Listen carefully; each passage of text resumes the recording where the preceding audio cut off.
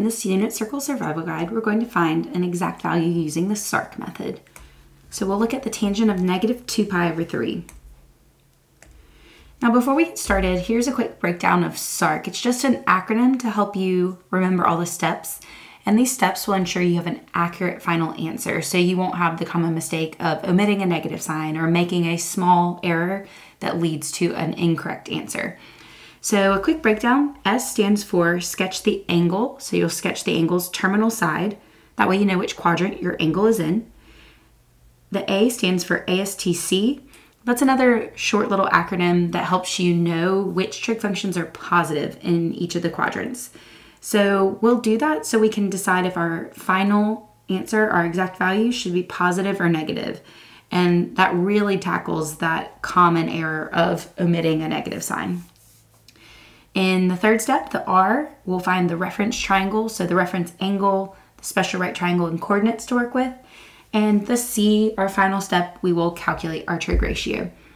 So we're going to do this for the tangent of negative 2 pi over 3. Okay, so let's start. First, observe that our angle is negative. All that means is that we have clockwise rotation. So here's 0 rotation. And if we rotate in the clockwise direction for a half rotation, we should know that that's negative pi radians of rotation. And I like to rewrite it as negative 3 pi over 3 in this case. That way we have a common denominator with our angle that we're trying to find an exact value for. And I think it becomes a lot easier to see, okay, well, here would be negative 1 pi over 3. And so here our angle is negative 2 pi over 3. It's in the third quadrant. Once we know where our terminal side is located, we're ready for step 2. So think A.S.T.C. You can remember that by thinking of the phrase, all students take classes. So start in quadrant 1 and label, working your way around in order, A.S.T.C. So this tells you which trig functions should be positive in each quadrant. They're all positive in quadrant 1. Sine and its reciprocal cosecant are the only ones positive in quadrant 2. All the rest are negative. Our angle's in quadrant 3, and the T tells us that tangent and cotangent are going to be the positive trig ratios in this quadrant. Okay, so we can already go ahead and make a note here. We're trying to find the tangent of negative 2 pi over 3. Our final answer is going to be positive. So when we do calculations and find our reference triangle and anything else from this step on, we don't need to worry about negative signs. And that just takes away another possibility for error. Okay, so we can even make a note over here in our final answer space. We know our value is going to be positive. If your angle's terminal side was in quadrant 4, that C tells you cosine and its reciprocal secant are the positive trig ratios there.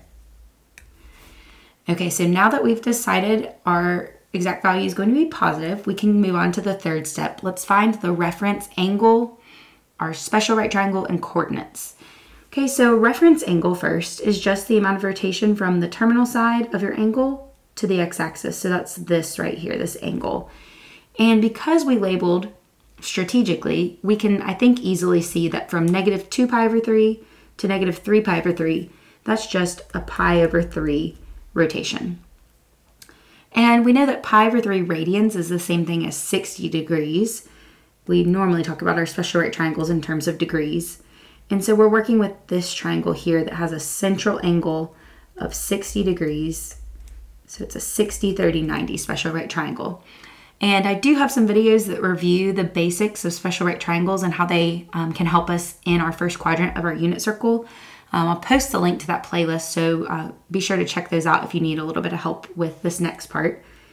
But we should feel confident at this point that we know the coordinates that pair with this triangle in the first quadrant of the unit circle are 1/2 square root of 3 over 2.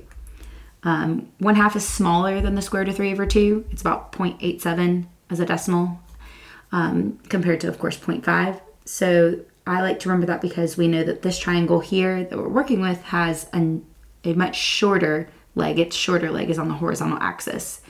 And then the longer one, that's the bigger value, is our vertical. Okay, so finally we have our coordinates. We're ready for the biggest step. Let's calculate our trig ratio. So we know that the tangent of an angle in the unit circle is just going to be the y coordinate divided by the x coordinate. So we have our coordinates from the previous step, and we're going to say that the square root of 3 over 2 is divided by 1/2. And since we're dividing by a fraction, let's multiply by the reciprocal. Quick calculation there. We see we can cross cancel that common factor of 2, cancels to 1s, and we're left with a value of square root of 3. Remember that in step 2, we decided this should be positive. Okay, and then we know then that the tangent of negative 2 pi over 3 is positive square root of 3. Hopefully this helped you better understand the S.A.R.C method for finding accurate exact values. I will post a link to a lot more worked examples, so if you're interested in those, check them out. Thanks for watching.